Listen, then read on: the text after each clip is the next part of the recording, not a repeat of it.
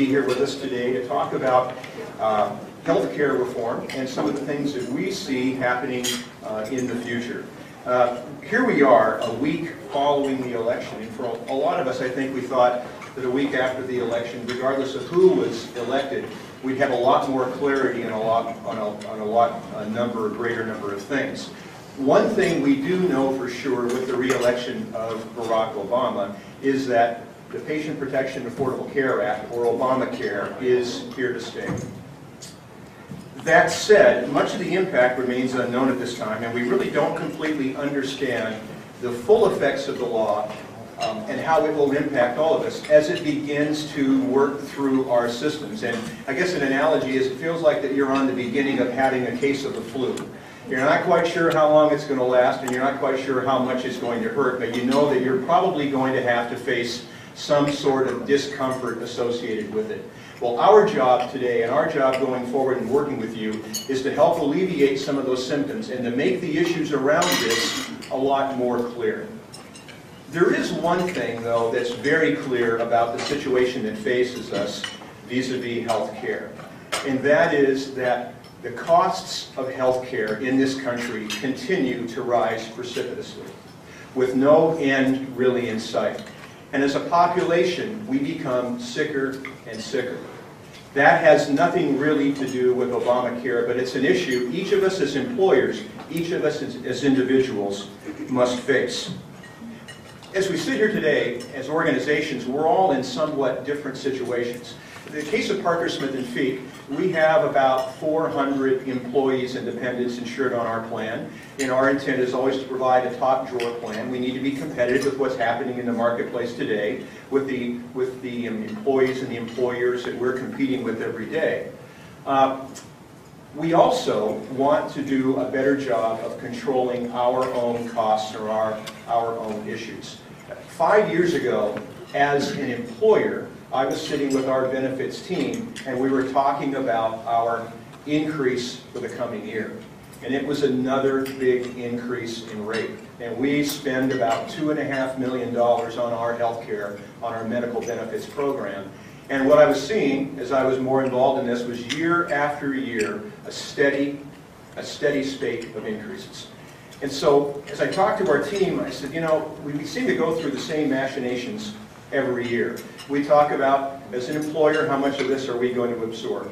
How much, if any, are we going to pass back through to our employees? Can we tweak our deductibles? Can we go back to the marketplace and push down a couple of points the renewal? But I said, it seems that what we're doing is just kicking the can down the road.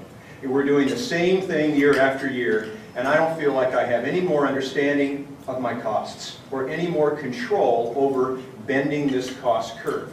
What do? What's big and bold that we can practice and that we can take to our clients? So the idea we came up with, the 5-year plan, was it began with us becoming self-insured. Even though we were a bit small to be able to do that and it posed some risks to us, we felt that that was a necessary step to understanding what our losses were, to begin to have a handle on how they work their way through our company and what we could do to begin to combat them. The second thing we did the next year was hire a wellness consultant to work with our clients, but also to work with us, to take this data, to work it again through our company, and to consult with our employees. I don't know how many of you have read the book or heard of Younger Next Year. In that book, one half of the writing team is an internist named Harry Lodge. And his epiphany in the beginning of the book, his 20-year practice in Manhattan, is that he suddenly realizes as he's watching his patients get older, what he's providing his patients is good medical care. He's not giving them great health care. And so he launches on this passion about not just addressing what medical issues are, but addressing how we look at health care in general, which is what we're trying to do with our employees and what we're trying to do on a consulting basis with our clients as well. Well, that set us on the path we're on today. Once we added a wellness complement to what we were doing in our firm, our next iteration was to add a health reimbursement account. The following year after that, we added a health savings account.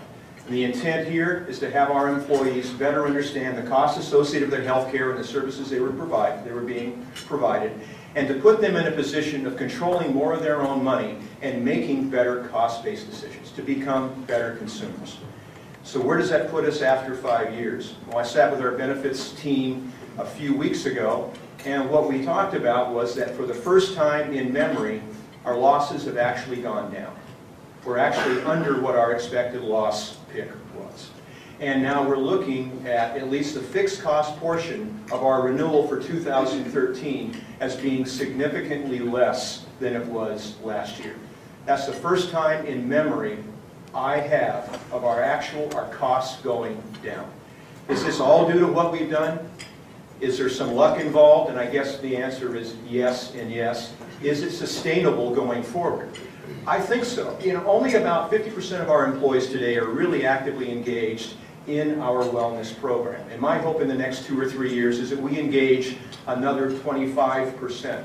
And that we begin to really make this a sea change. And irrespective of what Obamacare brings to us, that we've fundamentally impacted, I think what the most important thing that we have to deal with is, we're not providing medical benefits to our employees and their dependents. We're providing them health care.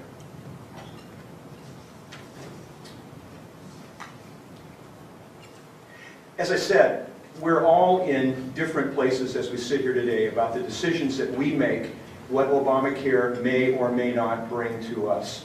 That's going to require us, as your consultants, to look at you as an individual organization, to help you understand the law, to help you deal with the issues that you have, and to help provide you with the best alternative possible as we move through this.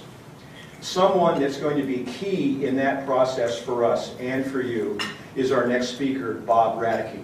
Bob is with Benefit Comply from Minneapolis, Minnesota. They have an exclusive consulting relationship with us and with you.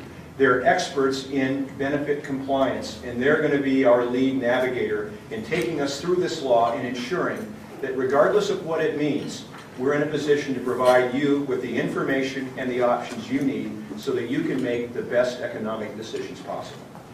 Thank you for joining us. Hope you have a great conference, and I hope you come away with a sense that we're here to work with you to help you understand all these issues. Bob.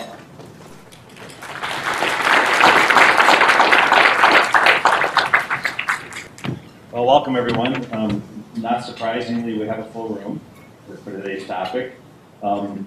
Thanks for the introduction, Greg. I hail from Minnesota, and before I go into our content, I just want to point out, Kevin and I often talk about this. You have this reputation in Seattle for being cloudy, right? That's the stereotype. We actually looked it up, and Minnesota actually has Minneapolis has more cloudy days than Seattle does on the average every year. How depressing is that? Nice Seattle weather, we welcome you. So before I get into the content, and there is a presentation, you got a handout of that'll be following along, so you don't need to write down every single word I say. Just a bit more on what we're about and what we do. We're a consulting firm that focuses exclusively on employee benefits compliance issues. So all we do is focus on the rules around ERISA and HIPAA and COBRA, and then of course the 800-pound gorilla in the room today, the Affordable Care Act. And so what our relationship with Parker Smith is wonderful because they have a holistic approach to your benefits. I don't know how to spell underwriting. Okay, so we don't do all the other things that they do for you. And as a team, we focus on our job now for the next 18 months, 12 to 18 months, is to help you navigate through the changes that are now inevitable. Unless you were living on Mars, you know that we had a little event last week. And prior to that little event called an election, I had 3 separate talks prepared. I threw 2 of them away after spending many, many hours developing them, okay? And now we're on the road with version number 3, which may sound strange for you to say is the easiest one for me to talk about. Because we've been working on this for 2 years. And I'm not saying it's going to be easy. I'm not trying to make light of the work you all have to do. You've got busy, HR and benefits people are going to have a busy time. But we now know what we're facing. The other presentations I was working on had a lot of, oh my gosh, I have no idea what this means in it, built into it. And even though we're going to have lots of change, and Greg mentioned that, where there's lots of things that I'm going to talk about that we still need guidance, that there's still going to be changes, we know what we're going to be dealing with based essentially in 2014. So now it's our job to help figure out how to get you there. The second point I want to make, and I want to highlight, Greg also said this, but we can't make a big enough deal about this. This law affects each and every single one of you differently. There is no single way to say the ACA, and by the way, everybody calls it, I say the ACA because that's what the regulators use. So when we spend our lives reading regulations, we always use the same language that the IRS and HHS use. So the ACA impacts every employer differently based on your employee demographics, your plan design, your contribution strategy, your business strategy, right? And as Kevin is the benefits team at Parker Smith and Feek, and we have been going through employer by employer, we're seeing dramatic differences. We're seeing one employer where the rule about affordable coverage really matters, and I'll talk about that in a minute. And we'll see another employer where it didn't make a difference at all. There was no risk there at all. So really our job for you the next 12 to 18 months is help you figure out where you fit in that puzzle, right? And then help you do whatever you need to do, if anything. And that's what the surprising thing some employers find out is there isn't a whole lot that they have to do to change. Others find that there is a tremendous amount of change in strategy. So our job is to help you unwind that. So let me get a couple things out of the way before I start talking rules. I have to always start my presentations with this. The debate leading up to this law was, shall we say, rather vigorous. It's a word I've been using for a couple of years. This is a picture of the Supreme Court the day that they issued their opinion. That's not normally what the Supreme Court looks like, okay? I need to say there has been a lot of debate, a lot of rancor, let's be honest, about this law. I wasn't surprised to see this picture of the Supreme Court on the day they issued their opinion. I was a little surprised to see this. I'm not sure what a belly dancer has. This is in front of the Supreme Court. I have no idea what she's there for, but she was also one of the people attending the event. I'm Switzerland. You will not get a political opinion out of me if you throw me to the ground and tie my hands behind my back. I'm an analyst. I'm here to read the law. We consider ourselves interpreters. If you want to go to happy hour and debate the law, that's a great thing about the United States. You do that to your heart's delight, but that's not what today's event is about. It's me trying to figure out what this means to the practical things about how you run your benefits. All right, the other thing I was going to say, this was billed as a post-election update. So we obviously have to mention the election, but I don't want to spend any time on it. You all watched it. You know the results. I can't tell you anything new you don't already know about the election. I want to spend our time on what it means to the Affordable Care Act. But the only point I'll make about the election is simply that the makeup of our Congress really has not changed much, and that's what's relevant. Right? What's relevant to the ACA is with the almost identical makeup of Congress, give or take a few bodies that have changed hands, a few seats have changed hands. We're going to be dealing with the same political environment for the next 12 to 18 months before the implementation of this law, which means the House of Representatives is going to try to make more changes than the Senate is going to. That's just a fact, right? Because the Republicans control the House. The difference now is they may actually have to compromise on some of these things. I'm pulling up crossed fingers here, because prior to the election, of course, both sides were hoping that the results of the election would give their side control over what happened here. That obviously nothing's going to change before January 1st, 2014 in the makeup of the Congress, so we'll see. So there will be changes, but I think there'll be incremental, small, tinkering around the edge changes in Congress. There will not be a fundamental difference in the Affordable Care Act in 2014 than what we're dealing with today. One issue I do want to bring up that we don't often bring a crystal ball out and predict what's going to happen, but this is an issue to really watch. Our Congress is facing an even bigger issue than the Affordable Care Act right now, in case you hadn't heard. It's called the budget. And the federal budget issue is going to consume the lame duck Congress. And one of the things the Congress is going to need to figure out how to do is to compromise, or else we're going off the proverbial fiscal cliff we've all been hearing about. I put this slide up here because this surprises a lot of people. This slide shows you the lost revenue for different significant tax breaks we have in our federal tax law. Okay, so our federal tax law has thousands of tax breaks, but the number of, if these things were taxed at regular income levels, how much more money would the federal government collect? That's what this shows. Look at what number one is by a factor of 2. The fact that our health insurance is tax-free.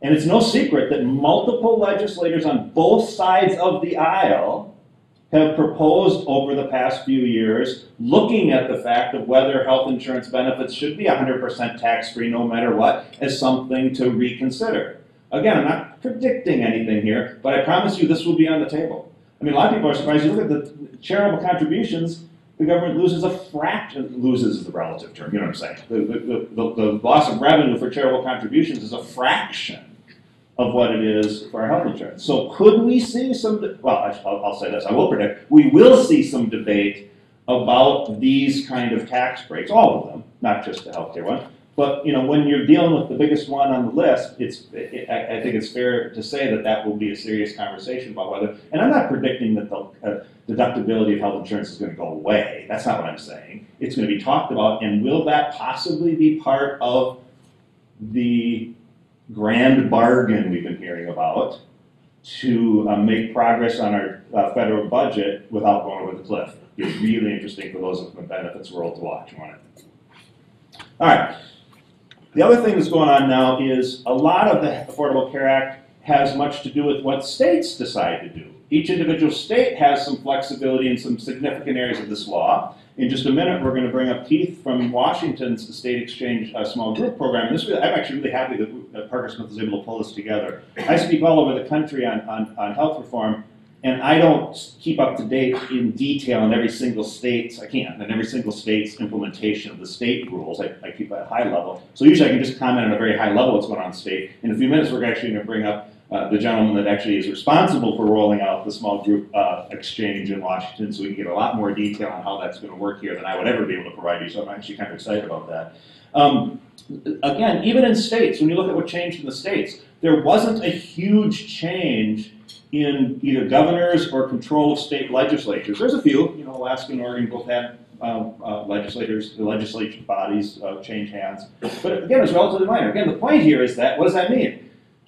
What's going to happen in the next 12 months is a lot like we've been thinking it's going to happen the last 2 years. There's not going to be a dramatic change in the number of states that move forward or don't move forward with these different rules. 2 quick comments about the state exchange. Keith will go into it in detail, but there's a tremendous amount of confusion among everyone. I want to clear up right now. When people say an exchange, it's not a monolithic thing. There's 2 things happening on state-run exchanges.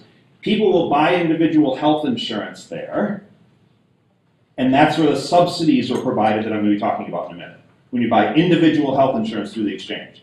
And then some states, most states, are setting up a small group purchasing arrangement through the exchange that Keith will be talking about specific to Washington. But they're two different efforts. They might be happening through the same organization. I'm going to be focusing on how do those people get those subsidies, who, when they buy individual health insurance, could get subsidized, what does that mean to your employees? I'm going to be focusing on going and buying individual health insurance. Keith will be talking about the small group world, okay? That's that. Just want to make sure to differentiate between the 2. All right.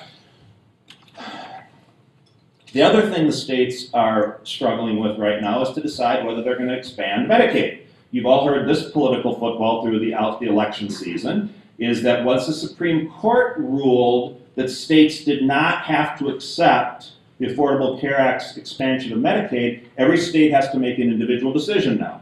My understanding, and anybody from that's close to the government of any of the local states, is that it's pretty much a slam dunk that Washington, Oregon, and California are all going to expand their Medicaid services to the expanded ACA level. Alaska currently is saying they're not going to, okay? But again, that's subject to some finalizing of some decisions in some states. The reason I want to bring up Medicaid to you employers is this. This is going to, for the first time in many of your lives as human resource and benefits managers, affect the employer's plan. Prior to the ACA, qualifying for Medicaid was either so limited or not even available to adults that you didn't have full-time active employees also qualifying for Medicaid. So prior to the ACA, Lots of states didn't even provide Medicaid to adults without children. Or if they did, it was only if they had incomes of less than 50% of federal poverty level. Well, you know what? If you got a full-time job, you have income of more than 50% of federal poverty level. So see my point? For the last 25 years in all your careers, you didn't have very many active full-time employees qualifying for Medicaid. When Medicaid is expanded to 138% of federal poverty level, look at the numbers. You know, a family of four that's making $30,000 a year potentially qualifies for Medicaid. So those of you that have now a significant number of lower income employees, for the first time ever, you will have your active full-time employees possibly also qualifying for Medicaid. So what? Well, the so what is, as we sit down and look at our clients, that could have an impact on your health plan in a couple of different ways. Those employees that are paying you for coverage might say, well, why am I paying you $100 to stay in your health plan if I can go get free Medicaid? Right? Or you could have a situation where states take advantage of a program that's part of Medicaid, where the states can actually enroll a Medicaid recipient in your plan. So what I want you to take away today is, obviously, if you don't have very many low-income employees, and that's why I threw the chart up there so you can get just a glimpse of what Medicaid eligibility levels will look like, this isn't going to have an impact on you. This is to highlight what Greg started with and what I said when I started. It affects every single employer differently, right?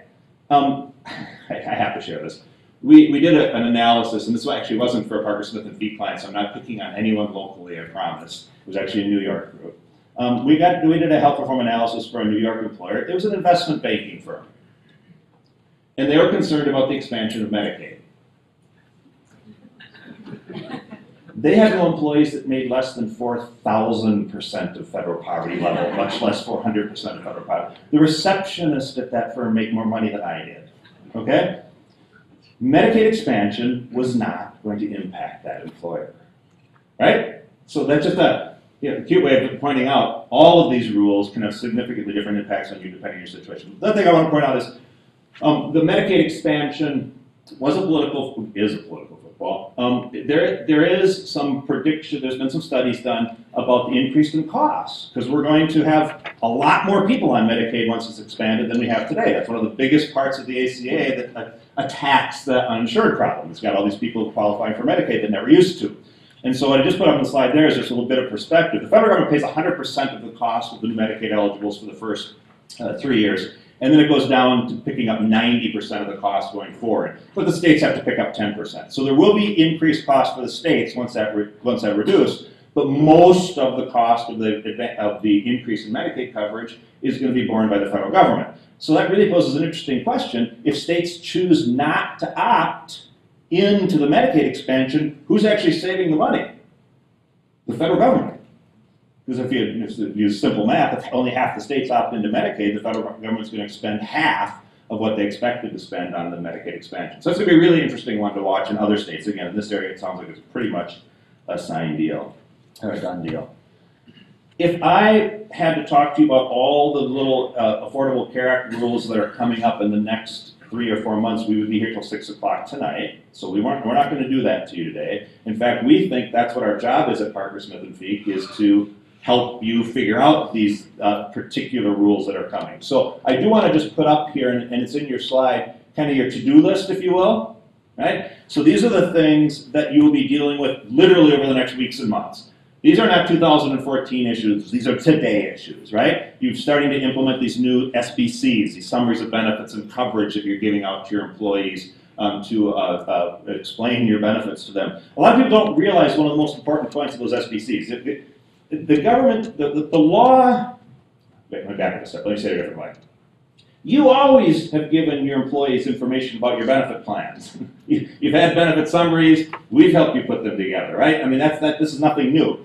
The reason why there's this new rule that people haven't connected the dots is, the reason why there's this uniform summary benefits and coverage is that beginning in 2014, when I might have the option to go buy individual health insurance from the exchange and get subsidized, and I'm wondering what that coverage is like from the exchange, what do you think they're going to give me?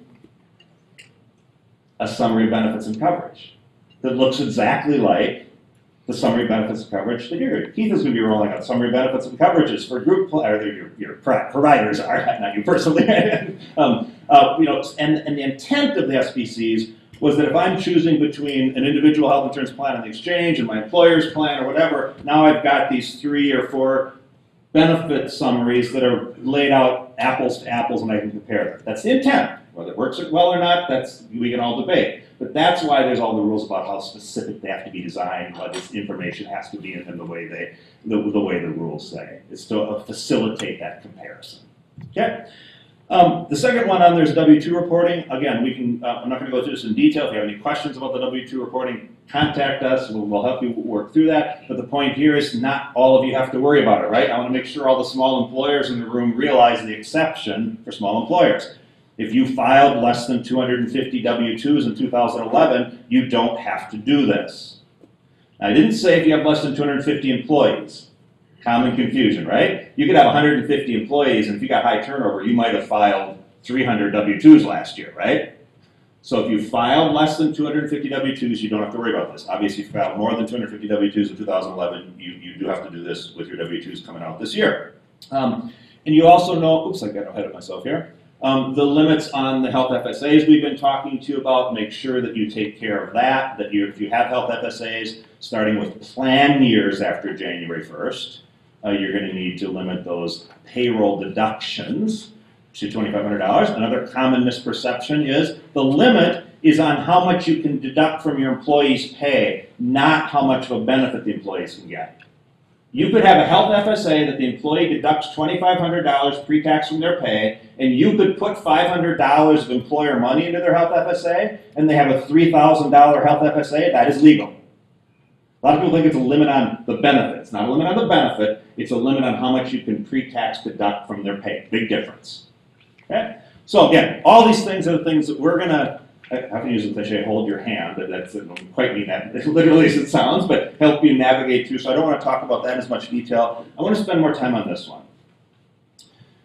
This one concerns me a bit. Under the current rule, by March 1st of next year, you're going to have to send to all your employees what's called an exchange notice. That exchange notice is going to tell them there's this new thing called the exchange.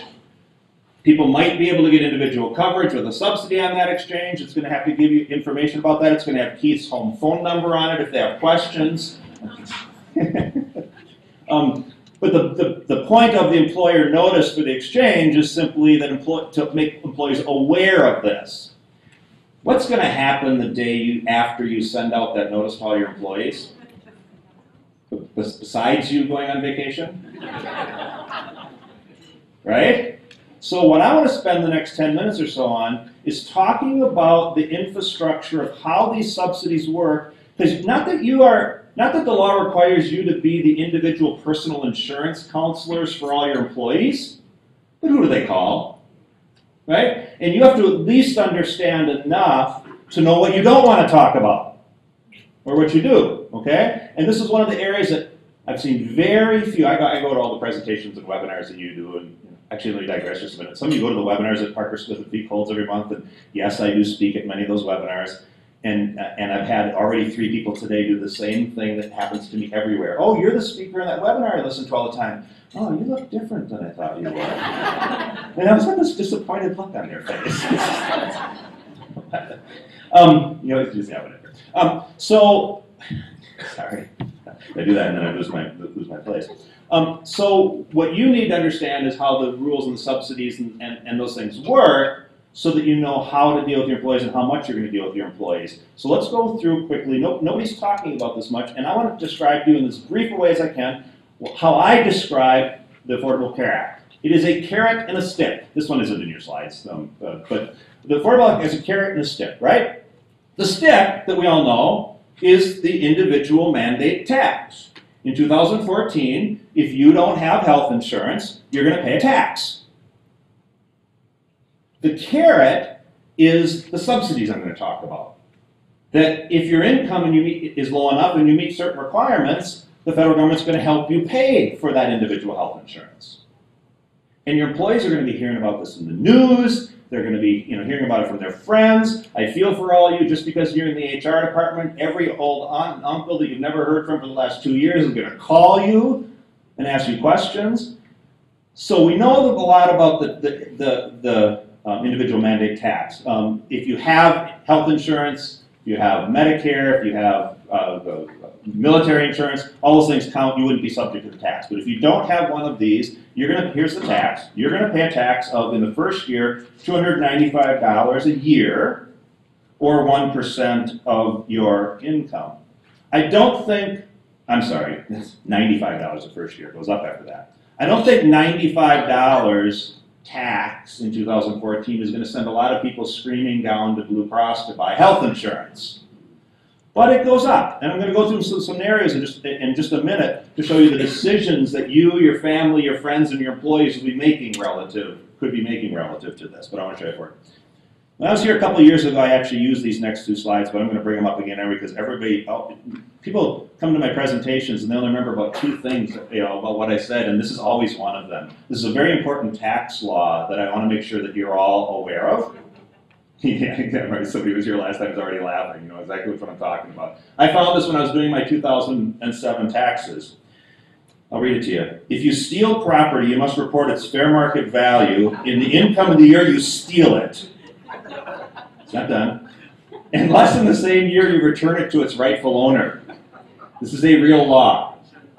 All right? The first time I ever read this, I'm thinking, oh, you gotta be kidding me, that's just stupid. My second thought was, I'm picturing the IRS going through returns and one auditor going, hey, Frank, we got another one, call the FBI. You know, some crook reported a stolen car. There's actually a real reason for this. You steal, you're in jail, you're convicted, the IRS comes looking for their money. It's true. Isn't that awesome? I think that's the way it should be. All right. Now let's talk about the carrots. The carrots are the subsidies that you haven't been hearing a lot about. People may be able to qualify for what's called an advanceable tax credit. The word advanceable is important because to get this tax credit, you don't have to go buy health insurance and pay for it for a year and then file your taxes to get your money back. The way the exchange is, one of the big operations the exchange is responsible for on the individual health insurance side is to administer the tax credits and the premiums employees have to pay. So if I qualify for a tax credit under these rules, I'll go buy an individual policy. Blue Cross might be charging $800 for that policy, but if I qualify for a $500 tax credit, then I'm only going to pay $300 a month. And the exchange is going to operate getting Blue Cross their money from the subsidies, and I pay my $300 as I go along. So that's just in real simple, simplistic ways how it's going to work. The cost sharing reductions, I'm not going to go through detail, but are another part of the Affordable Care Act where if my income is low enough, I actually have some of my deductible and out-of-pockets waived, so my benefit gets better. So I might get a credit, I might get a tax credit to help me pay for the insurance, and depending on my income levels, my benefits and my deductibles might be lower. This rule does not apply, and this I underlined it and put it in red. Okay, if there's only two things you remember, please make sure you're very familiar with this one. Nobody qualifies for the premium tax credit or any of the subsidies. Subsidies is my generic term. I'm referring to both the premium tax credit and the cost sharing reductions. Nobody qualifies for the subsidy if they have affordable employer-sponsored insurance. I don't care how low your income is. So the law actually applies to anyone that makes less than 400% of federal poverty level. When you look at the list of 400% of federal poverty level, that's most of our country, people. By the way, most of our country has incomes less than what you see on the screen, 400% of federal poverty level. Look, a family of four making $90,000 a year, right, is less than 400% of federal poverty level, okay? So everybody that makes less than 400% of federal poverty level technically could be eligible for a subsidy on the exchange, except for what? If I have affordable employer-sponsored insurance. I'm going to say this a couple times. Remember that notice I warned you about you're going to be sending out next March? And it's going to be giving people information about these opportunities for credits. They're going to be asking you things like, can I get the tax credit if I stay on my employer plan, right? I mean, questions are going to be crazy. I actually think this is a marketing opportunity for you. If you provide affordable insurance to all your full-time employees, when you do that notification, part of the messaging has to be, we have to give you this, we have to tell you about this, right? But you're not going to qualify for any of these subsidies because we give you such great benefits that's so affordable. I mean, I want to say it a little more tactfully than that. But you see what I'm saying? That's going to be an important message to get across, and it is a positive message if that's what you're doing for them. So I think that has to go hand in hand with that notice thing that we're sending out. By the way, that notice, the Department of Labor is, I'm sorry, HHS is supposed to release a model. We haven't seen it yet. So as soon as we get the model, we'll be distributing that to all of our clients, obviously. But I want you to take that opportunity is that's going to be the time you have to communicate things about how you do benefits again, right? And if you're providing affordable coverage, they're not going to qualify for a subsidy. And instead of a negative, I suggest you can turn that into a positive. So let's talk about a little more detail. A little more detail about the subsidies. I already talked about if you're affordable health insurance, right? If you have affordable health insurance from your employer, you don't qualify for subsidy. So what the heck is affordable? You've heard this before. If you've been to any health reform seminar, you've heard people say that affordable is 9.5% of someone's income, right? So let me tell you two things: what we know about this, and a couple things that we don't know about this. To Greg's point, affordable means that my cost for employee-only coverage is less than 9.5% of my household income for the employee. We still need guidance from the IRS about how this is going to impact families and dependents. Let me describe a simple scenario to you that will make this perfectly clear. What we know is that if you charge $50 for single coverage on your health plan, that's going to be affordable because that can't be 9.5% of anybody's income, right? For the employee. But what if you charge $500 for family coverage? What about my wife and kids? I don't know the answer to this, but I can tell you what I think is going to happen. I think we're going to get guidance that my wife and kids could qualify for a subsidy on the exchange depending on what it costs for them to enroll in my employer-sponsored health plan. So if that $500 to enroll them is more than 9.5% of my income, I'm going to stay on your plan because I'm not going to get any subsidy. But if we're lower income, my wife and children may go buy individual health insurance and get subsidized. Now, I'm speculating here. I'm going to be really, really clear about this. This has not been determined clearly by the IRS. The IRS has changed their opinion about this, and this is the direction it's going, and I'm speculating that this is what we're going to get when we get the final rules, but we're waiting on that one. Now, what's really important, the employer penalties that we talk about have nothing to do with the families. If that family member qualifies for a subsidy, there is no employer penalty. The employer penalties are contingent only on the employee's coverage. So it's important to make clear. But it still can have a big impact on you, right? Because I mean, if we have a lot of low-income employees, and we have a lot of those employees dropping family coverage and putting those families on the exchange instead, it could have a significant enrollment impact on us, but it wouldn't have any penalty impact. So now what I want to do is as we've been studying groups, once you see this, it's kind of obvious. You can do a back of the envelope here, and what's become apparent, a back of the envelope kind of calculation, what's become apparent is very few full-time active employees are going to qualify for a subsidy. Why? Because most of you offer an affordable single coverage plan to them. Let me show you a couple examples. Let's take somebody making only 10 bucks an hour. At 10 bucks an hour, oh, no, actually my first one isn't 10 bucks an hour, is it? It's $24,000 a year. Okay, I have a different example up there. Let's take somebody making $24,000 a year, not exactly a high-income employee, right? That's $2,000 a month, and we're just going to keep things really simple. We're going to assume that's their household income. I'm not going to get into the details, but just assume their household income is $2,000 a month. That means you would have to be charging what? You have to be charging more than $190 a month for single coverage for it to be unaffordable. Remember my group that was concerned about Medicaid, my investment banking group I told you about? They also charged $0 for single coverage. We didn't need to do a sophisticated, detailed financial analysis to figure out that $0 can never be 9.5% of anyone's income. So sometimes this answer is easy. Sometimes it's really hard.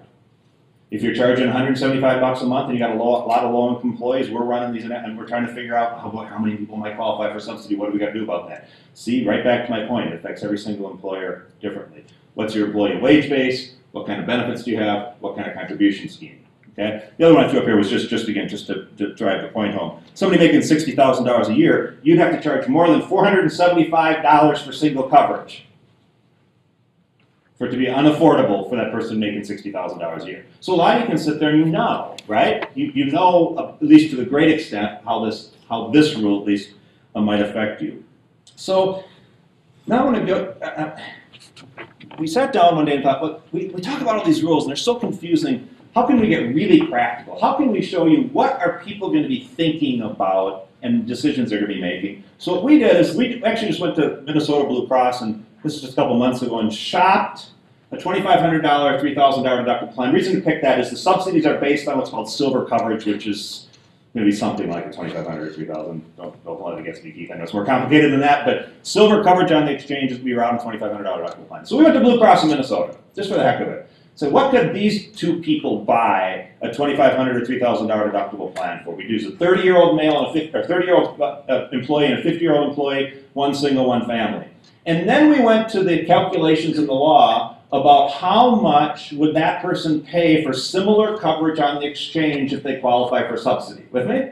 Because the law actually defines the maximum you would pay. I'm going to say this again, I said it earlier, but to make this real clear. When someone qualifies for subsidy on the exchange and they go buy individual coverage, Blue Cross or, I mean, I don't want to pick on anybody, whatever health insurance company is selling individual coverage, if they're charging $800 for a policy, they get their $800. But what the person would pay is capped by a formula in the law. See what I'm saying? So the subsidy, and that formula, the lower your income, the more you get.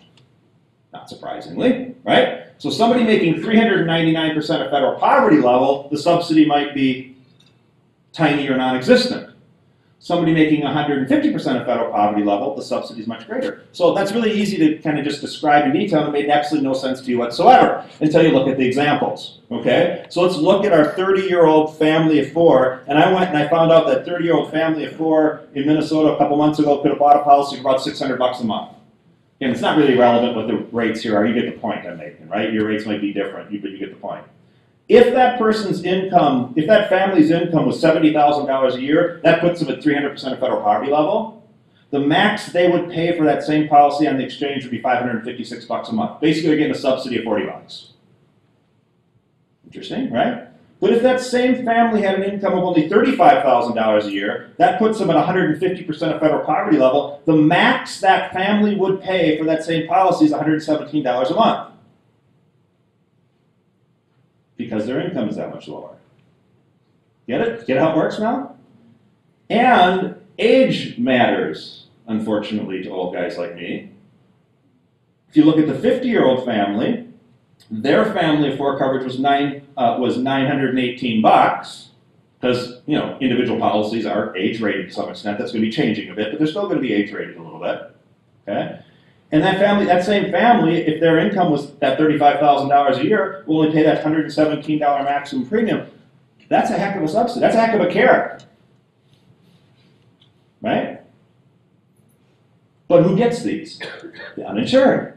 What's the main, this is not a political statement, I promise. But what is one of the main goals of the Affordable Care Act? To reduce the number of uninsured, whether you like it or not. Okay? The number of uninsured is directly related to income. That's just a fact.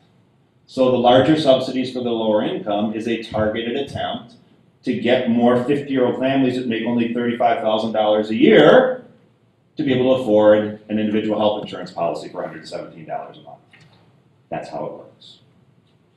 All right? So this is what people are going to be doing in 2014. It's decision time for some people, right? Do I pay the tax and the penalty? I'm sorry, it's not a penalty. It's a tax. Justice Roberts explained that to us. Do I pay the tax or do I go buy health insurance? And so I just put up, again, this is that 30-year-old family in my example here. Or actually, this is I just had to use an individual. The 30-year-old individual making $17,000 a year. In 2016, when the tax is at its full, right? Remember I showed it went up from 2014 to 2016, individual mandate tax increases. In 2016, when that tax is $695, that person would pay $690 at that income level for a health plan on the exchange. Do you think they're going to pay the tax to the IRS of $695 or go buy health insurance for $690? That's a pretty easy one, right? The next one isn't quite so easy. The 50-year-old family of four, in their case, they would pay a tax of $2,000 if they don't have health insurance, over $2,000, but they're still going to pay $6,600 to buy health insurance for the family at that income level. They're making $70 grand a year. So are they going to pay a $2,000 tax to the IRS for nothing if they're uninsured? Or are they going to go buy health insurance for $6,000? I don't know. That's up to them. But these are the kind of decisions people are making if they qualify for these subsidies. Let's come back to you now. That's enough about your employees, or enough about individuals. Your employees are going to be thinking about this, and they're going to be hearing about this, and their next door neighbor is going to be talking about this, even if they don't qualify for the subsidy, right? So that's why, and you have part-time employees. Not all of you have all full-time employees that have benefits. You have part-time employees you don't give benefits to. This is what they're going to be looking at. Yes, ma'am. How does all of this work with the number of employees that you have? Because I've read about, different thresholds. If you've got 50 or less, and then 100 or less, it happens some years going forward. So I understand most of what you've talked about, but how does the number of employees you have, how does that trigger whatever? Great question. I'll repeat it for everybody. The question is, how does the number of employees that this company has affect these things I've been talking about? Well, actually, it doesn't directly affect this. Whether I work for a 2-life company or a 20,000-life company, the question is still the same. Do I have affordable sponsored insurance, okay, before I can qualify for a subsidy? Where you're talking about there is a huge impact is the employer penalties that I'm going to just mention next only apply to employers with 50 or more full-time employee equivalents. So, in fact, that's a nice segue. Thank you. You move to the next slide and you want me to move on, obviously. That's what you're So the penalties, the employer penalties, and we've talked about this so many, you've all been to 10 health reform seminars, so you've heard about these penalties. I'm not going to go into great detail, but there's 2 kinds of employer penalties that could apply to an employer, right? There's a penalty if your coverage is unaffordable, if you charge too much, and one of your employees qualifies for subsidized coverage, then you're going to pay a penalty of $250 a month if that employee goes and purchases subsidized individual health insurance per employee. That's at $3,000 a year penalty, okay? The other penalty is if you don't provide benefits to your full-time employees. That's that big one you've been hearing about. You're going to pay a penalty of $2,000 a year times all your employees, not counting the first 30, if you don't provide benefits to all your full-time employees. 2 completely different penalties. But both of them, to your question, those employer penalties only apply to employers with 50 or more full-time equivalents. Now be careful with what I just said. You have to consider part-timers to know whether you're invited to this party or not, okay? If you have 30 full-time employees and 100 part-timers, when I prorate and calculate your part-time FTEs, you would be over 50 probably, and you would be subject to these rules. You only have to provide coverage to your full-time employees. You don't have to give coverage to your part-timers. You just have to count them to know whether you're an applicable large employer. And we can help you do that calculation if you're one of those on the fence, okay? So I'm going to go back to, for 2 years, you've been going to seminars and my webinars and seminars and everybody, I'm not criticizing other people, and hearing about these penalties and hearing about this $3,000 penalty thing. But if you think back to what I said about how many employees are going to qualify for a subsidy, right? When we talk about, at $24,000 a year, you have to charge more than $190 a month for somebody to qualify for subsidy. A lot of you know pretty quickly that affordable employer penalty isn't going to apply to you. If you charge $50 a month for single coverage, you will never pay that penalty. And 50 is not a magic number. I just pulled that out of the air because it's obvious, right? But that's what we're doing. We're sitting down and plowing through all of our groups and looking at contributions and looking at the employees' wages and trying to figure that out for each of you. All right. Another thing that we want you to think about, and you may have seen me, and I know your representatives from Parker Smith and Feek have been talking to you about this. When the law first came out, we got a lot of emails that said, oh wow, I only have to pay $2,000 penalty if I don't offer health insurance. That's a lot less than I pay for health insurance, so I should drop health insurance. Right? That's simple. Well, what we're trying to do is have a little more detailed conversation around that because it isn't that simple. You know that. I'm preaching to the choir here.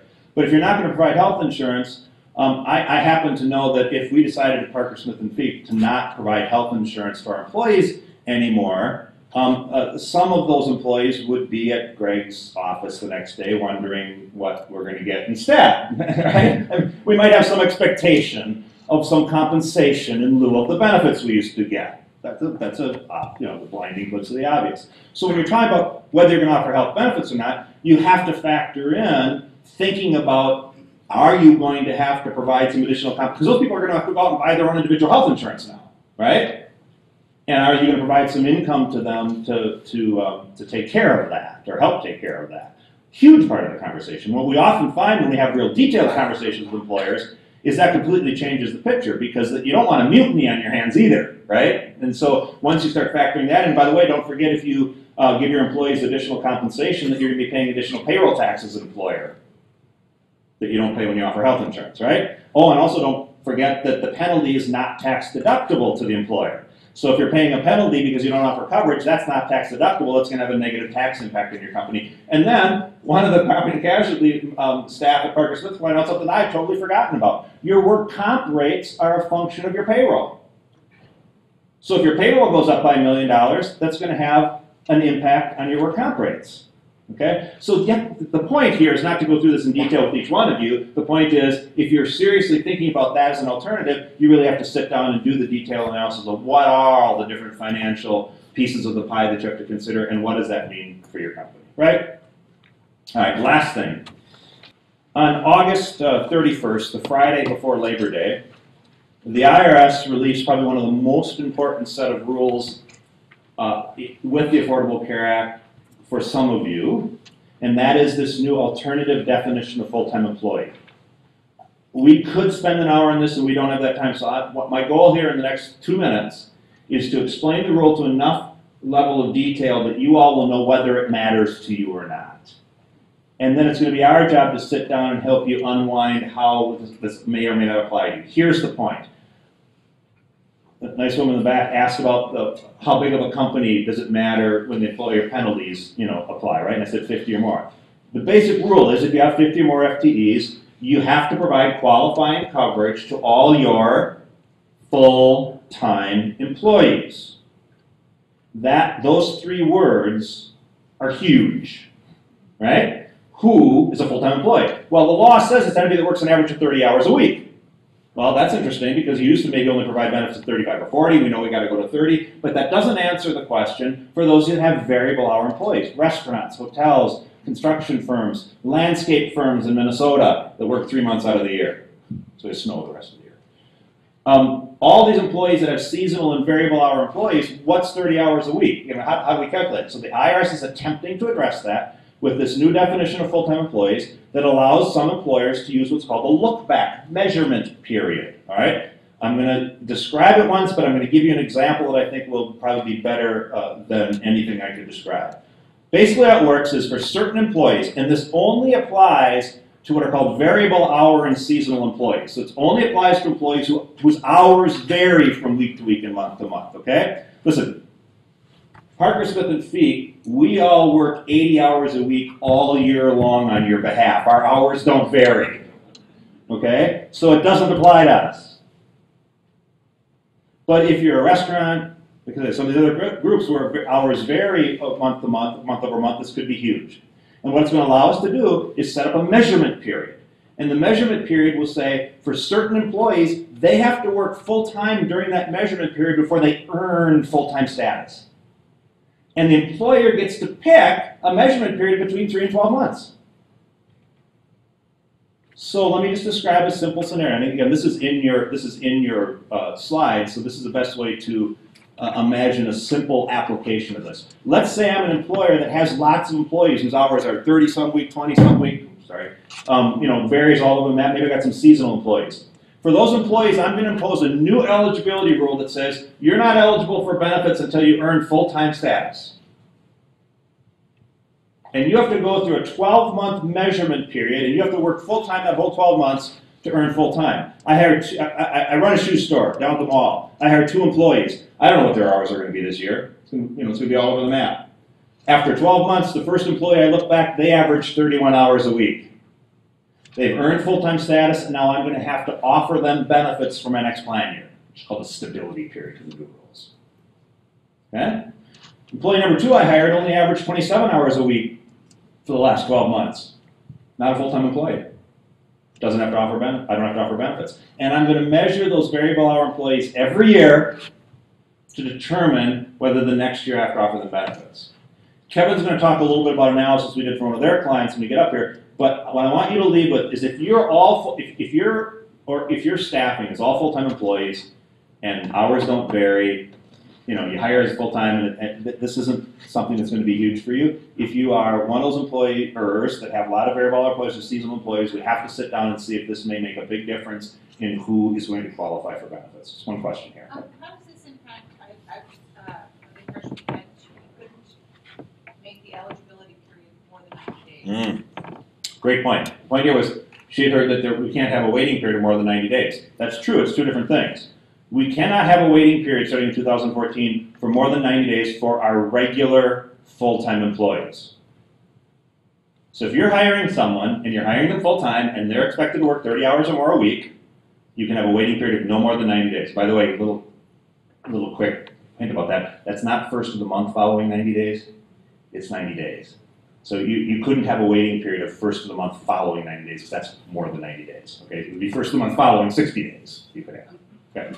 But that's for regular full-time employees. I'm talking about these seasonal and variable hour employees. We would have to classify them as seasonal and variable hour, and for them, we actually can make them earn it through that measurement period before they earn full-time status. So that classification of who gets that is going to be really, really important. I'm going to stay around. I know there's lots of questions. I'm really interested in what Keith's got to say about what's happening in the small group exchange in Washington. So I'm going to turn it over to him now. But I will stay around afterwards. We've got a lot of Parker Smith and Feek staff here that can answer questions. And you know what? This is just a start. Here's the deal. Our job is to help you navigate through the changes, if there are any for you, over the next 12 to 18 months. It is a lot of work, but I will just give you a couple quick, maybe positive thoughts to leave you with.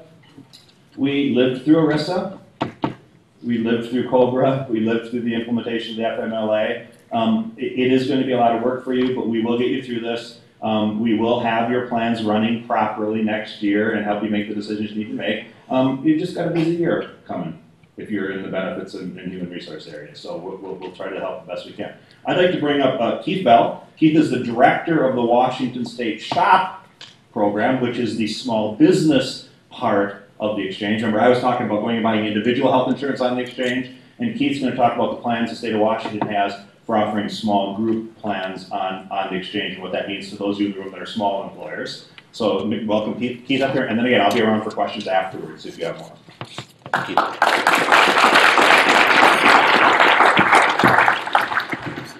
Good morning. For your slides. Good morning. All right. Okay. As Bob mentioned, my name is Keith Bell, and I am the shop director. I will say that I have been with the exchange now about 2 months, and there's one thing I will guarantee you is that you will probably ask me a question that I can't answer.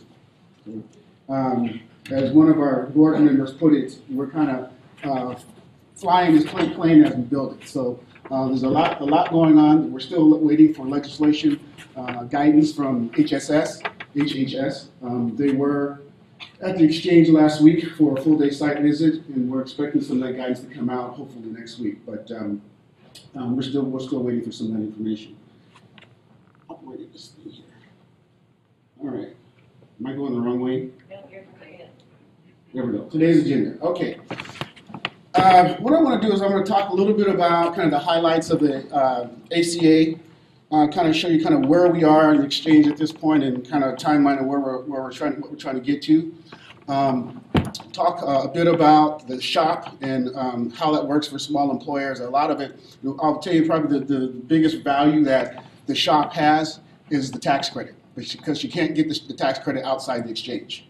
We'll talk about that and how that works. Bob did a good job of covering that. And then I'll talk a little bit about next steps. Okay, changes to the Affordable Care Act. Big change is that now we can cover your kids up to 26 years old. I have a daughter who's a senior at the University of Washington. I can now keep her on my plan until she's 26. Lifetime, those out-of-pocket maximums, those plans that basically said you have $1 million of lifetime coverage, those things are going away as well. Medical loss ratio. They're under the law, all carriers, 85% of all premiums have to go towards health care. There is a law right now in Congress right now that did pass the House that would make broker commissions exempt to that. It's in the Senate. We don't expect that to pass. They're closing the donut hole. Bob talked about the individual mandate, and he also talked about Medicaid and the small business tax credits. We'll talk a little bit about that, more about that just a little bit. Overview of the exchange. Right now, we're a state-based exchange, and we're what is called a private-public partnership, and we still are trying to figure out what that is, because in about another year, we have to be totally separate from the state. So right now, if you were to email me or get an email from me, my email address is with the Healthcare Authority. That has to change by 2014. We have to have qualified health plans, and the OIC is developing those qualified health plans. Something that's going to be different in the exchange for small employers, that we're going to have what we call the metallic level tiers. Basically, they're going to be bronze through platinum, and an employer will have two options. An employer can go in and say, I want a single plan option, much like they do now, and then they'll pick a Blue Cross plan, and the employees will then go in and enroll their spouses. Or the employer can go out and pick, say, a gold plan. And at that point, the employees will go in and they have the option of picking any gold plan that's on the exchange. So an employer could have employees with a gold plan that's from Premier, from Regions, from Group Health, from Kaiser, it doesn't matter. They can pick any gold plan they want, and that's new. We also will have 10 essential health benefits, and we're looking for the OIC to give more guidance on that, probably around the 19th of December.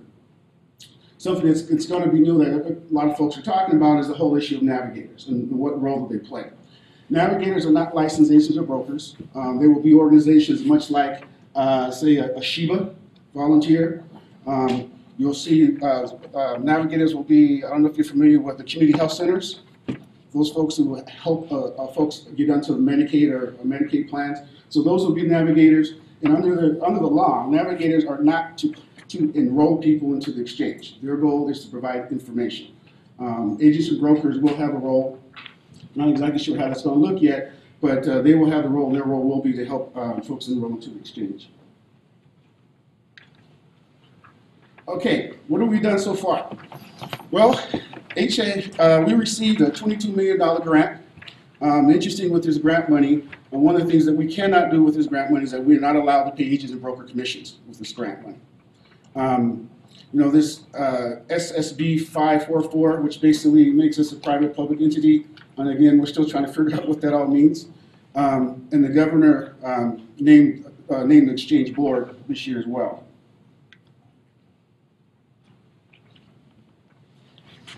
We also passed 2319. 2319 deals with pediatric dental, and it is a mandate that we have to have pediatric dental in the exchange, and it has to be a standalone plan. We also received another $128 million in grant money. We also just submitted our blueprint plan to HHS to be certified as an exchange. And again, they had their site visit last week. And one of the big things that we're dealing with is a sustainability plan, which has to be submitted to the legislature next month.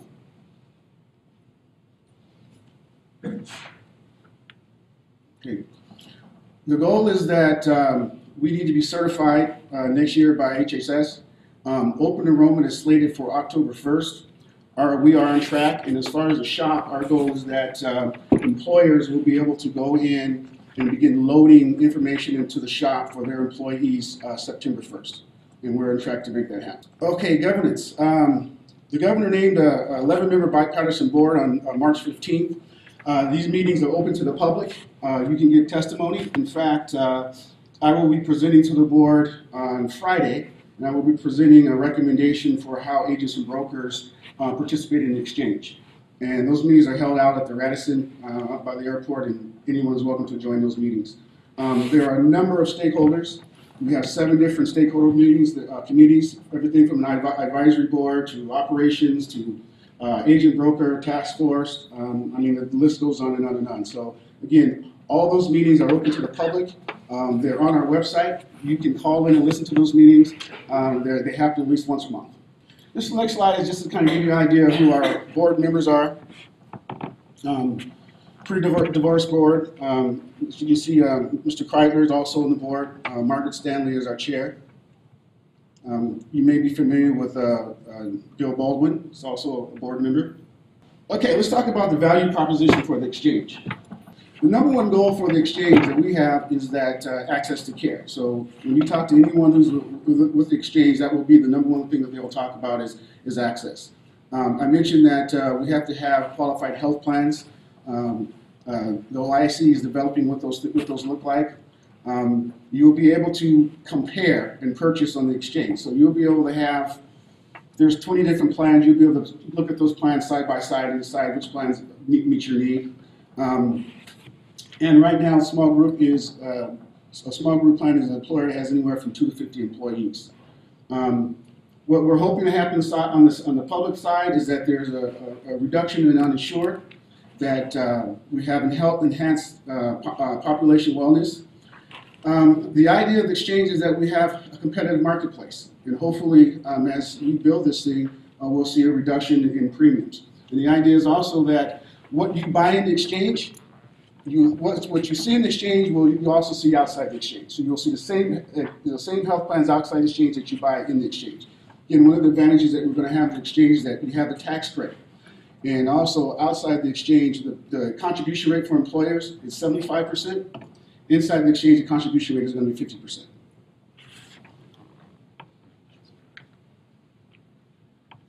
Okay, let's talk a little bit about the shop. Bob talked about this a bit, but organizations with 25 or fewer workers will be eligible for the tax credit, as long as those workers have incomes of $50,000 or less.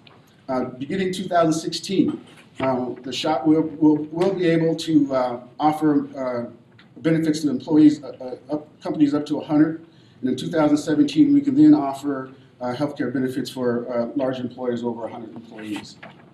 Tax credit eligibility, as it stands right now, if you're a small employer with 25 or less, 35% of that premium can be a credit, and if you are a tax-exempt employer, it's 25%.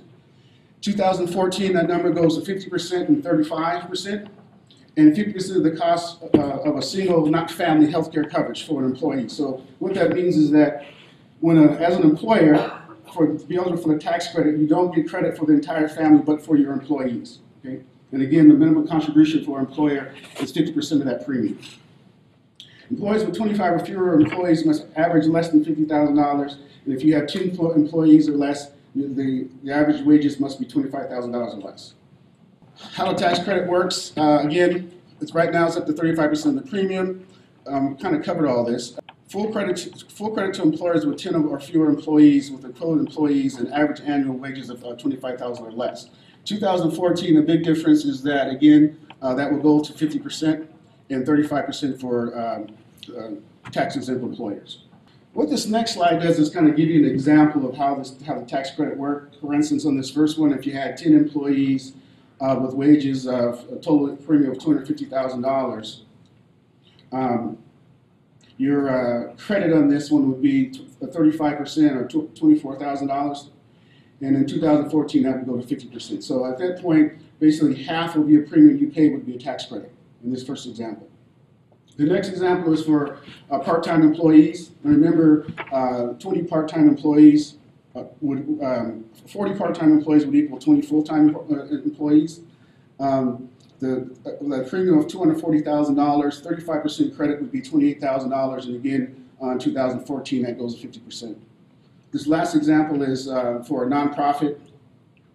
Again, right now it's at 25% at $18,000. 2014, it goes to 35%. Okay, Bob mentioned this in his presentation. Employees are required that their contribution cannot exceed more than 9.5% of the family household income. The benefit plans that will be designed, and we expect to see those sometime in March, The plan design must pay at least 60% of the covered benefits. And employees, again, with less than 30 hours are considered part-time. In the exchange, there will be coverage for the employees, for part-time employees, if an employer wants to do that, but the contribution rate won't drop. The contribution rate will still be at 50%. Going forward, probably the two biggest issues that the exchange has to deal with are three biggest issues. One is the Navigator program and what that will look like. Expect some guidance on that probably next week. The role of agents and brokers is an interesting one. Agent brokers will have a role in the exchange. And one of the options that we have is to try and mirror commissions outside the exchange. So for instance, if a Regis does a PMPM on their current plans inside the exchange, if they sold a Regis plan, they would get a PMPM amount. Group Health does 5% of premium outside the exchange. Inside the exchange, we would do the same thing. So we're looking at options to do that. Again, I think I mentioned that under the law, we cannot use grant dollars to pay agents and brokers. So that's an issue for us, and we're working through that. But what we'll probably see is those premiums, those commissions built into the premiums, and we will mirror what goes on outside the exchange. Sustainability is huge, and we will be delivering a sustainability plan to the legislature next month. I want to just let you know, on the website, anything you want to know about what's going on in the exchange is on the website. All of the meetings, all the meeting notes, the phone numbers you can call in if you want to listen in on those calls are there. There's a lot of good information there. I encourage you to go out to the website because everything is tracked there. And with that, that's all I have. Yes? Can you comment, have any of the carriers committed to, do carriers have the option to offer their group plans to the exchange or not? And have any carriers actually committed to that, or are you still in that process of which ones are going to have plans? Right, they have the option, and we can't require carriers to participate in the exchange and participate in the shop. They have the option to do that. I believe that they will all participate, and we're going through that. I think we'll probably send out a letter of intent probably in January, and let the Oregon Exchange send out their letter of intent. This actually the first of this month. So that's coming, but right now we've got really good feedback from all the carriers. I meet with them on a weekly basis, and I think they're all going to participate. But thank you.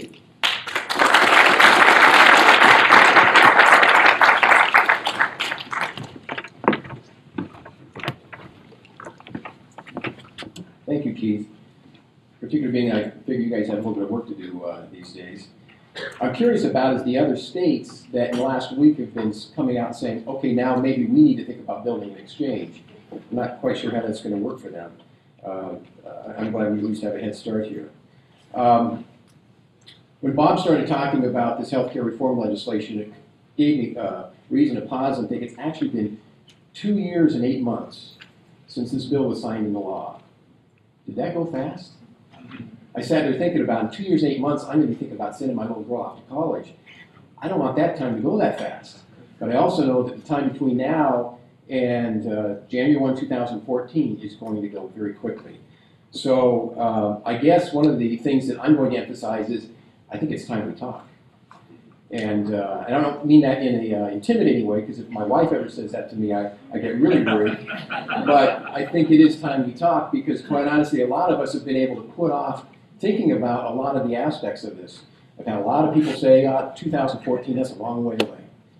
Or let's wait till after the Supreme Court rules, or let's wait till after the election. And I think we're out of let's wait till afters, because it is now time. We know what we have to a great extent. We're going to get a flood of regulations here, probably starting in the next week or two. We're going to start seeing a lot of things addressed by HHS. So we are going to have a lot of things to talk about. So in my time here, I want to emphasize some of the things that we've been talking to employers about, and some of those things that I think we need to probably be talking more about in the coming months.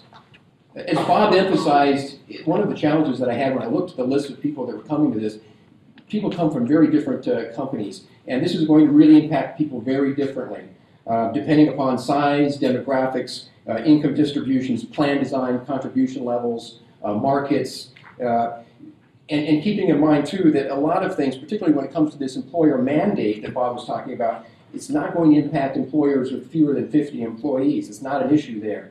But what we're having to starting to do is really focus in on the specifics of each employer and look at how the specifics are going to impact your plan.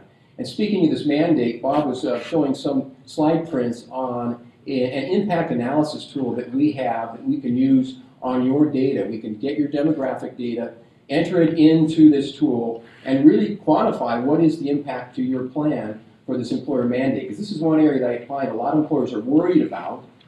And then once we enter in their data, they may find that they don't have as much to worry about. That's been the trend with the analysis that we've done to date. Even employers that have quite a few low-income employees, we're finding it's not, this is again the specific to the employer mandate, is not looking to impact them that significantly. The big question is, as Bob pointed out in detail, do you offer affordable coverage to all your full-time employees? And certainly there's going to be more impact the larger the number of lower paid workers and if you're excluding certain classes. And as I say that, it occurred to me too, Bob, one of the things that we haven't talked about are the discrimination rules. And that's something that affects some employers here today because we have clients, particularly in the hospitality industry, retail, that have different classes of benefits for different classes of employees. And one of the rules of the original law was that fully insured plans could no longer discriminate against classes of employees. We haven't heard much about that though, have we, Bob? And we do have employers that have held on to their grandfather status because of that reason. But that's another wait and see issue because they have not issued any regulations around how that's going to work. Bob talked about, well, I'm going to talk about this concept of dropping coverage. Bob talked about it somewhat. And we haven't had too many employers that have actually brought that up as a strategy that they are looking to deploy. But when I thought through what are some of those implications, Bob talked about some of those. One thing that occurred to me as you look at the law, certainly the penalty that the government can assess to employers for not offering coverage to their full-time employees, that penalty could increase. So as we do this math, do these calculations, the result may change as we go forward. Because every time I look at the CBO estimates of the cost of this law, it seems to go up by $1,000 every time they issue a new number. I was commenting to Bob that it reminds me of that quote from years back, I'm going to show my age here, that $1 billion here, $1 billion there, and suddenly we're talking real money. And if anybody can tell me who actually said that, I'd be impressed. The answer is Everett McKinley Dixon.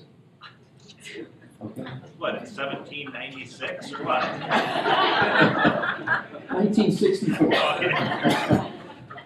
Oh well, okay, I'm old. The other thing is it's going to be interesting to see is how expensive is this coverage that individuals can get through the exchange. So you as an employer may make a decision to terminate your group plan, allowing your employees to go out and get coverage. Maybe you decide you're going to subsidize that, give them cash in lieu of the benefits so they can go buy the coverage. What's it going to cost them? We don't know the answer to that. We do know that there is the potential that it's going to be more expensive than what we have seen on an individual basis to date. The carriers are really starting to prepare us for that. I was at a meeting at Regents Blue Shield last week, and they estimated that the increased cost to buy individual coverage, they probably wouldn't like it if I said this, but it's going to go up significantly, 50, 60%. Now, there's two reasons for that. One is going to be it's going to impact different people differently because of the way the regulations require that the carriers set their age banding for the pricing. It's a real compressed age banding. And so it means that the younger people are going to pay more, and the older people will pay relatively less. Having a conversation with our client at the University of Washington, they have a lot of students that may be able to go get coverage on the exchange. But what's it going to cost them? We don't know the answer to that yet. Now, we do know it's going to cost more for individual coverage than what we've seen in the past on average, just because of the required benefits, the essential benefit coverage levels. It's very different coverage than what the average buyer currently is purchasing on the individual marketplace. Okay, so that's going to be interesting. Bob mentioned the possible effect on work comp in terms of the rating on work comp. It's also going to be interesting to see is there any effect on healthcare costs that typically would have been paid under a group plan that would find themselves going into the work comp. Absenteeism, our favorite new word, presenteeism, could certainly also be impacted. Greg talked about what we're doing as an employer in tying our health plan and our wellness incentives. How does that get impacted if the employer says we're no longer going to offer a health plan? I don't know. Certainly big ones could be competition for employees. Based upon your marketplace, who are you competing with to attract and keep your best employees? That's going to be a huge driver. And then the other thing that's interesting to think about is if that employer decides they're no longer going to offer offer their group coverage and allow their employees to go out and buy their individual coverage through these exchanges, what role does the employer play in helping them do that? Particularly if you have employees across different states, I think that that's going to be a very interesting role to sort through. Keith gave a good overview of the development of this shop exchange. Do we have an official name for the shop exchange, Keith? The exchange is called Washington Health Plan Finder. Is our Okay. plan name. Okay, I think I can remember that. I loved California's because they had a contest to try and name theirs. It was either going to be Choice California or Avocado, which you guys in California. What our role is as a broker really isn't going to be changing as far as this is concerned. As Keith mentioned, we will have the ability to assist you find out whether or not this is the right place or not to purchase coverage. I do want to emphasize, as he did say, this initially is going to be for the small employers. So initially starting in 2014, we're talking about employers with fewer than 50 employees. And then 2016, it goes up to 100 employees, and it may go beyond that. But initially, starting in 2014, we are talking to smaller employers. But again, we really need to see what these plans are going to look like. Although we have a pretty good idea of the framework of the plan design based upon a specific region's ANOVA plan. So we have a pretty good idea of that, and we certainly have no idea what these plans are going to cost yet. So if employers ask, well, is it going to be more affordable for us to buy this coverage through the exchange? We cannot answer that question yet. Full-time versus part-time is a conversation topic that's coming up with a number of employers, just depending upon if they have the part-time and seasonal employees. I mentioned the hotels, restaurants, retail. One of the things that we know we need to do in working with employers is help them redefine perhaps the eligibility of their plan and define the measurement and the stability periods that Bob was talking about. I'm not sure how complicated that'll be for some employers, but if you do have a lot of new hires during the course of the year, looking in that timeline, I could see that that might get to be a little bit of a complicated exercise. There certainly are some technology solutions that we can suggest to you that might help in that effort, but we'll see how much of a burden that places on employers. But this issue of part-time versus full-time is getting some press. Just earlier this week, I think it was on Monday, there was a New York franchisee for Applebee's restaurants commenting that this healthcare reform law and this aspect in particular was going to lead to hiring and building freezes, and it was going to cost billions of dollars. It had a real impact on the labor markets. Well, immediately thereafter, and I love the world we're in, immediately thereafter, Applebee's was threatened with boycotts on Facebook and Twitter. And of course, the national spokesman had to say, no, that's not us speaking, it was just a franchisee talking. But then last week on this subject, there was a spokesperson for HHS that was quoted saying the healthcare law will improve the affordability of healthcare while not significantly impacting the labor market. This law will decrease costs, strengthen our businesses, and make it easier for employers to provide coverage to their workers. Now, there's an optimistic outlook. This person probably also buys playoff tickets for the Mariners. I don't know. But I will choose to remain optimistic about all of that. Bob mentioned a case study that was done. This was for a Northwest employer. It's a ski resort. They have 100 year-round full-time employees and then about 400 full-time seasonal workers that work 5 to 6 months out of the year. And as you can see from this comparison, if there was no look-back and stability period idea here that the government's proposed, this employer would have been paying out over $700,000 in additional premiums to cover those employees. But using that 12-month look-back, those employees, those seasonal employees, do not have to be offered that coverage. So it makes a big impact. So if you do have seasonal employees, you do have hourly employees, this is a conversation we need to have with you to help you determine how to set that look-back and stability period. One of the other subjects that I keep hearing about is self-insurance. And of course, self-insurance has been around for a long time. Now, what's different is I'm hearing a lot of people saying because of the Affordable Care Act, employers need to be considering self-insurance. And I can see where that is true in some part, but I guess I'm a little bit, I get a little bit skeptical when I hear that. Particularly in the last 2 weeks, I've heard employers say that somebody came to them and said, you can save 25% if you're self-insured. And if you believe that, we should talk afterwards. I can explain why you might save 25%, but why you might be in for a little bit of a renewal shock the next year. But the thing about it is that if you look at the elements of the Affordable Care Act, there are a couple of advantages that are specific to self-funded plans. You do not have to follow all the essential benefit rules. You also avoid the insurance carrier excise tax. So all of that is true. But what is also different is we're seeing more and more smaller employers wanting to look at self-insurance. I'm talking employers even with fewer than 100 employees. And the carriers are developing products around this. We have a couple of carriers in this market that have products that they are marketing. Now again, the benefits to being self-insured are the same really, I think, whether or irrespective of the Affordable Care Act or not. Those elements of control, which the CFOs like to have, being able to get to the data, to be able to impact their costs, the potential savings, and the flexibility in design, particularly if you have employees all over the country. Those advantages still persist regardless. I think one of the interesting questions when it comes to self-insurance is, what about these smaller employers? What if you have the healthier, smaller employers that decide that they don't want to be in a community-rated pool where they're subsidizing somebody else?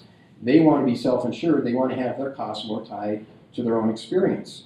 And it's going to be interesting to see how that affects the state risk pools. Will it be significant enough of a flow of employers and employees to self-insured plans? I don't really think so, but there's already conversation in the states and at the federal level about this idea of cherry picking.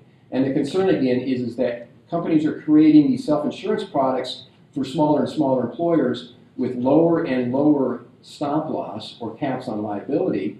Some have said some of these self-insured plans now look more just like high deductible insured plans. And so what it is resulting in is that the legislatures are now starting to talk about this. Well, in the past, really, the states have not had a lot of influence over self-insured plans. It's been more regulated by ERISA, by the federal government. But now we are having conversations, like I said, in places like California where they have proposed legislation, and I'm not sure where it's at this point, where they would limit the stop loss, where you could not have an individual stop loss under $95,000. Well, if I'm a 60 or 70 employee company, and I might be interested in self-insurance, I'm probably not interested in a $95,000 cap for individual stop loss. That is a lot of liability. So I think it's going to be really interesting to see what direction those conversations take. I know there is some conversation in Olympia as well regarding this. The Office of the Insurance Commissioner has been having conversations about regulation of self-insurance, as they have also about association plans. And some of you may be have your coverage through association plans. There's a lot of conversation right now about bona fide association plans. Are they true associations based upon a specific industry, or is it anyone can come and sign up within that association? There are some association plans in this state that are at risk of either having to change significantly who they offer their coverage to, or they may potentially even go away. Keith talked about the public exchange, the state exchange. We are now hearing a lot of talk about private exchanges. Really what we are talking about, I think, is not totally different than what we've tried before. In fact, a lot of the stuff that we'll talk about in terms of trends, we've really tried before, I think. This is a little bit different, though. I think the real focus is in defined contribution approaches to offering health care. Much like we've done with retirement plans, where we moved from defined benefit to defined contribution plans over the last 30 years or so. A lot of employers are saying, we want to fix our cost, our liability to X, and if the employees want to pay more and have flexibility, select makes sense for themselves, let's give them an instrument to do that. And that's what these exchanges that are cropping up are intended to do. They are really built around more sophisticated technology platforms than we saw in the past variations of these exchanges. But essentially what we're talking about is either an insurance carrier or also brokers are offering these exchanges. And I know Regents has an exchange that they've offered. They call it, is it Employee Select? Consumer Select, something like that. Brokers are starting to develop these. We are actually in the process of developing a private exchange as well through our Assurex affiliation. Some people have said what it really is, it becomes almost kind of a, they call it a quasi-exit strategy, and I'm not sure I totally agree with that, but again, the idea being that employer that's saying, you know what, we need to offer something, but we cannot pay any more than X. And so an exchange like this certainly can result in fixing their contribution. My one concern with it is, as I'm hearing these things get marketed, is that thought that somehow these private exchanges are going to magically reduce the cost of the underlying insurance, and I don't expect that to happen. Again, it'll offer some choice and a nice platform for people to make their choice, but it's not going to make the costs necessarily go away. It'll just fix the employer cost. A few more trends to talk about in my last few minutes here. Product design trends. We're seeing, again, increased flow of plans to consumer-driven health plans. Kaiser issued a little, what they call the snapshot report on Monday, showing that in 2012, 34% of employees will be enrolled in plans with deductibles over $1,000. And 5 years ago, that would have been remarkable. In fact, it was just in 2006, the percentage was 10%. So we're seeing a certain trend towards CDHP, seeing a trend towards total replacement. I learned that in the Microsoft open enrollment that they're now moving towards total replacement with an HSA plan. Now, they get to do it a little differently than most of us because the company gets to fund the savings account for the employees, but it is a transition point. I think it's very interesting. We're seeing more plans with these savings accounts, whether HRAs or HSAs, with conditional contributions that the employers are making. I thought the interesting one was 8% of employers were putting in a matching contribution into the savings accounts. The same study said that employees are much more agreeable to having an HSA if the employer puts money into it. And I thought, I hope they didn't pay a whole lot of money for that study. I could have told them that. We're also seeing more employers time their incentives or making contributions to these accounts based upon incentives. Results-based incentives is the new topic amongst wellness plans. Right? We used to, a lot of us put in wellness incentives based upon if you show up or if you get in on our website and do this, you'll get an incentive. More employers now are looking at ways that they can truly impact behaviors, and so they're looking to tie these incentives towards actual metric-based or measurable results. We do know that a lot of employers are putting in wellness incentives. More than a third of employers last year were offering incentives. Narrow networks is an interesting subject. Again, something that we've done before, but we're seeing will definitely come up again. A new term I learned yesterday was we have in-network providers. Somebody used the term inner-network providers. Inner-network providers meaning that carriers are looking to create subsets of their provider networks through whom they and with whom they can negotiate better arrangements, oftentimes based upon quality of outcome measures, and wanting to direct the membership towards those providers. Our community here is really interesting as far as that goes, and it's probably reflective throughout the country where we've had so much consolidation with our provider groups. There are not many independent provider groups left. Even if you look at hospitals, how many independent hospitals are there left other than Overlake, Evergreen, and Virginia Mason? I think that's it. And the physicians are following as well. So we're seeing these narrowed down networks being looked at by the carriers. We're also seeing differences in the way they're reimbursing or paying the providers. The terms they're using include global outcomes contracting, total cost of care, and in the future, capitation. Again, I think we did that.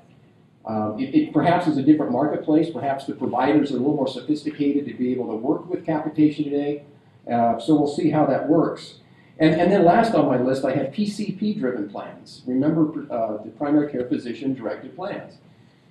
The regions had their selections. That was the last one I think that we had, and prior to that, we did have HMOs in this marketplace. But now the carriers are again looking to create PCP-driven plans. And when I looked at this, I thought I needed to probably cue up the Huey Lewis music, and because it just seems like we're going back to the future in many respects.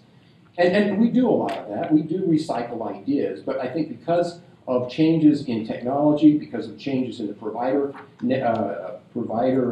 structures, some of this perhaps can work. It's going to be interesting to see how it all plays out. regardless, as I started out saying, I think it is time to talk. We've got a lot to talk about. We do have some time, but if you look at what's coming down the pipe by January 1, 2014, and really with the open enrollment before then, we do have to start talking about a number of things. One of the things, though, that, and I think, Greg, you commented on it, was that with the Accountable Care Act's focus on increasing access to health insurance, we as your consultants, you as employers really have some work to do then to think about ideas to really impact or address costs and the quality of the health care that we're providing our employees. Because although there are aspects in the law that may be able to do something or impact this to some degree in the future, it's going to be a ways out. So if we really do want to think about how we can corral our costs, impact our costs, we need to be having the same conversations we should have been having prior to now, and that is how we can truly impact the health of our populations, create more efficient funding mechanisms, and better plan designs that work for your employees. So again, really our role isn't going to be changing. We have some new avenues through which we can pursue coverage, but what we do for you, I think, is going to continue to be very similar in terms of helping you find the best benefits for your employees. So I think, Greg, I wrote down your comment that we're going to alleviate some of the symptoms, and Bob commented about navigating through this change, and I had this image of a sailboat being tossed around in choppy waters. Again, let's talk. We're available, and we look forward to furthering the discussion. So right now, I'd like Bob and Keith to come out and answer some questions. I'm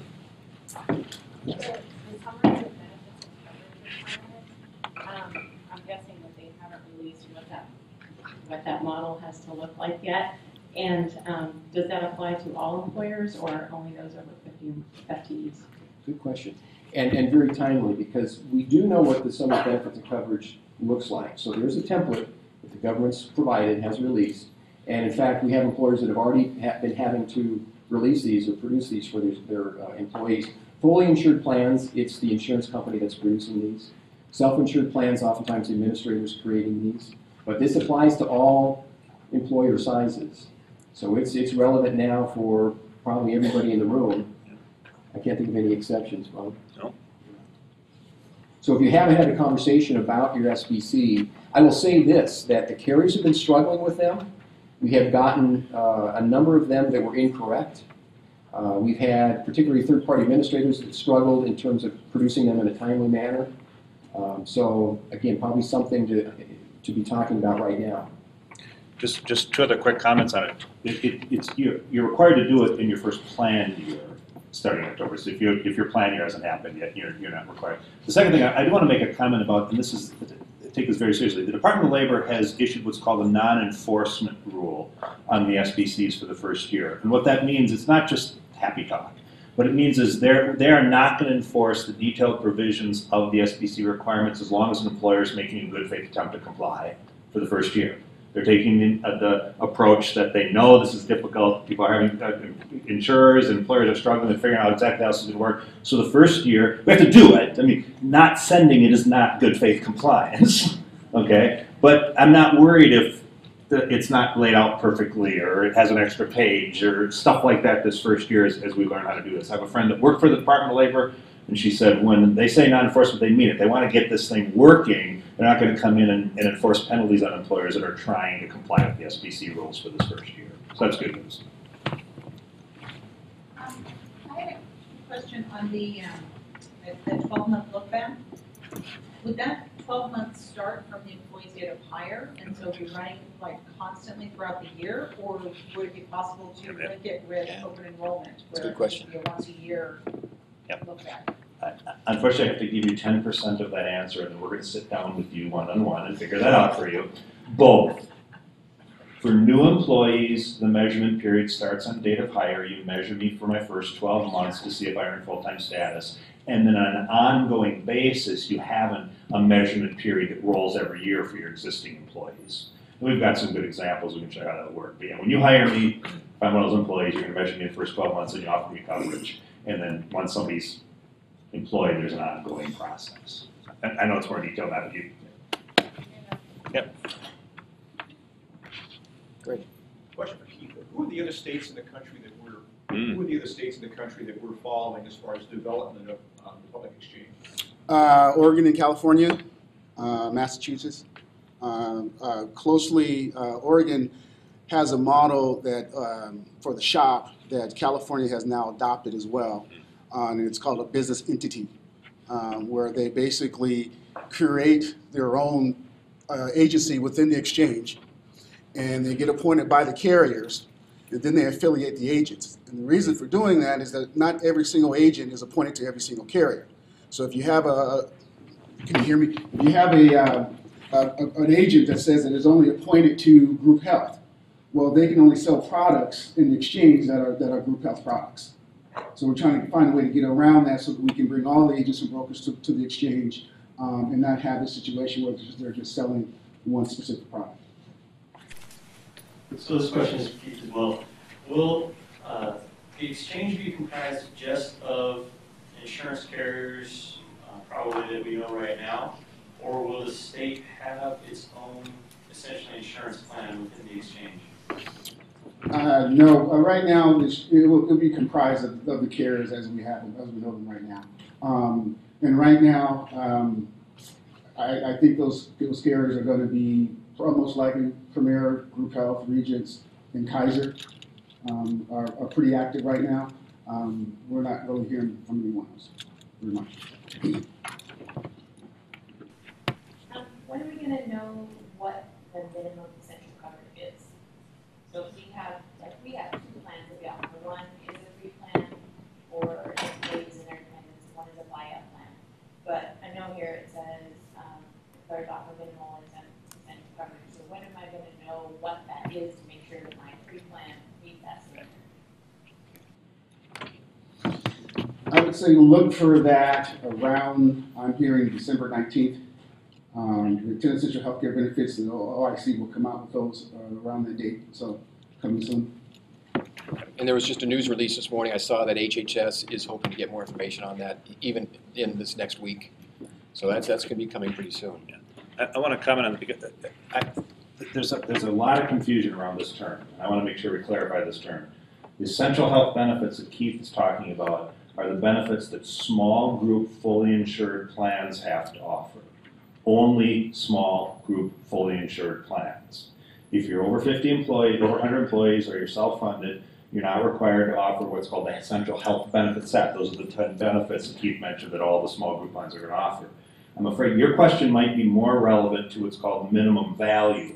All employers have to offer a minimum value plan to their employees to avoid the penalties. Okay? And unfortunately, the term used in the regulations for that one is minimum essential coverage. So we've got essential health benefits and minimum essential coverage. And I constantly hear the two intertwined, and they're completely separate things. So Keith and his point is exactly right. They're going to introduce and announce the essential health benefit sets, what kind of care, maternity care, what kind of this, what kind of that has to be in those plans. For the rest of you, your plan has to have what's called a minimum value, at least a 60% actuarial value to be a qualifying plan. Okay? And we know that we have actuarial rules around that. The Department of Health and Human Services is supposed to be releasing a calculator soon where we can punch in our deductibles and copays and RX copay and stuff, and the calculator will say, your plan has a value of 62.4%.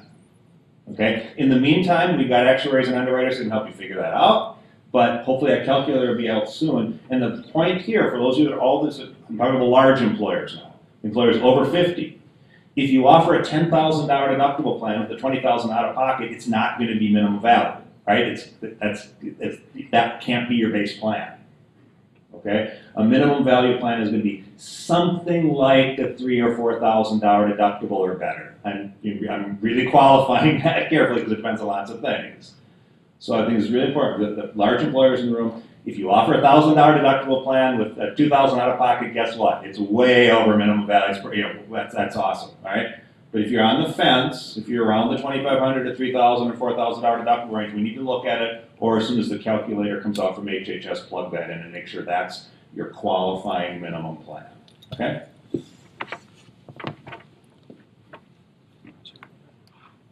Anything else? One more. Reimer gets the last one. This is for Bob. If I'm an employer that has offered benefits to my employees working less than 30 hours in the past and contributed to them doing so, will I no longer want to even consider that? So great question. If you offer benefits to people working less than the 30 hour, less than full time, do you want to keep doing that? That is completely up to you because the law has absolutely nothing to say about that. In other words, you can offer benefits to part-timers, you can offer more, offer less. The ACA doesn't affect that. The only thing only thing I would say is the impact of that decision will be affected by your employees deciding what they want to do, right? Your employees are going to pay a tax if they don't have benefits. So there might be some employee interest in that that might change how you think about that, but the law doesn't require you to, doesn't require how you offer to part-timers. That's completely up to you.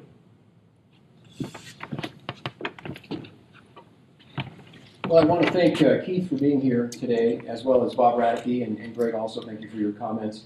But most of all, thank you for being here. And if you're like me, your questions will pop in your head later. So if you do have questions, please call or email us. And like I said, we want to continue the conversation. There's a lot to be defined ahead. So thank you very much.